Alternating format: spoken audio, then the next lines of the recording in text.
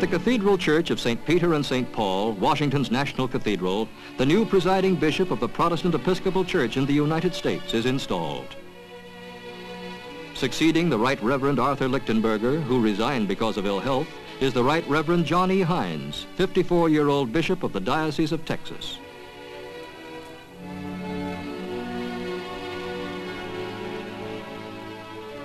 Although the new presiding bishop is a member of the Low Church, which is less ceremonial than the High Church, his installation is a solemnly formalized ritual.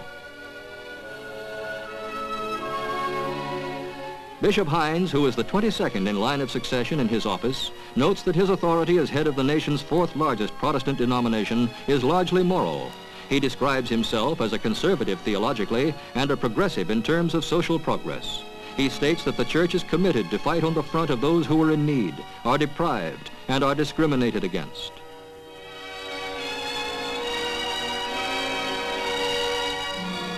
Bishop Hines says the church has a grave responsibility in this most unpredictable, exciting, and frightening era in recorded history.